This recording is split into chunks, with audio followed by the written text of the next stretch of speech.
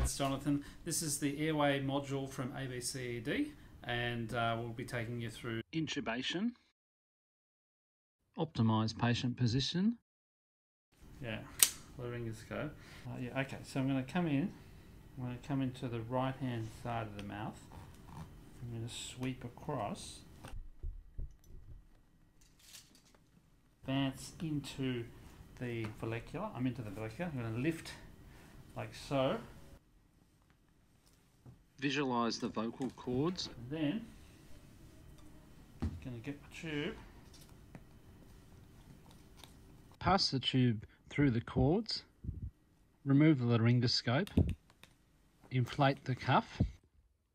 And then tie the tube. So optimise the position. We use the sniffing position. Check the scope light. Put the blade into the right hand side of the mouth. Sweep the tongue to the left.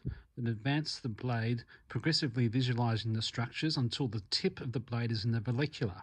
Lift in the line of the handle to reveal the vocal cords. Place the tube through the cords. Video laryngoscopy. Optimise patient position. Plug in. Turn on. Turn on. Right, good. Light. Yes. That's good. The blade insertion technique is the same as in normal intubation.